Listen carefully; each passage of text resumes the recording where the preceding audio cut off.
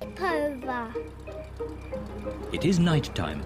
Peppa is going to a sleepover at Zoe Zebra's house. Hello, Zoe. Hi, Peppa. Welcome to my sleepover. I'll pick you up in the morning. Bye-bye, Peppa. Bye.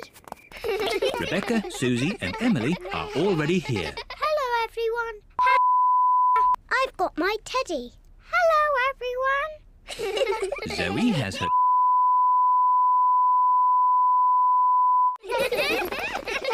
Mr. Zebra is watching television. That's better.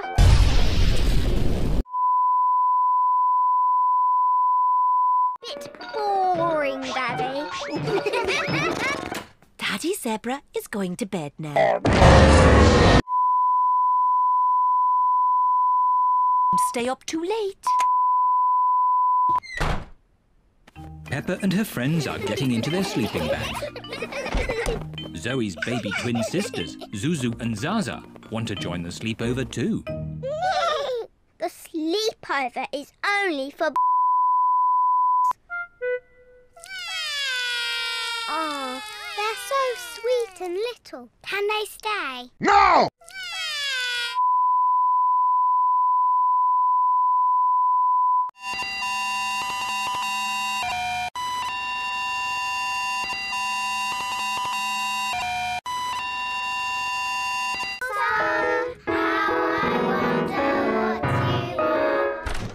Shush! You must be quiet so Daddy Zebra can... Die! Into your sleeping bags, please. What do we do now? On sleepovers, there's always a midnight feast. What's a midnight feast? We eat... What's going on? You'll wake Daddy Zebra. Now, who knows a nice, gentle bedtime story? Me. And me. I'll start. Once upon a time, there was a little fairy. Now your turn, Peppa. And she lived in the forest. She was very pretty. And she had a fairy wand. Lovely. Your turn, Emily.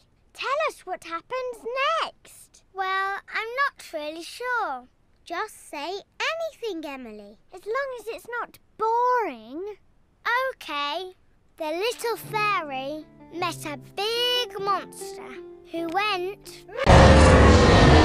Too scary! What's all this noise? Oh dear, the noise has woken Mr. Zebra. Sorry, Daddy. I'm a firing my laser!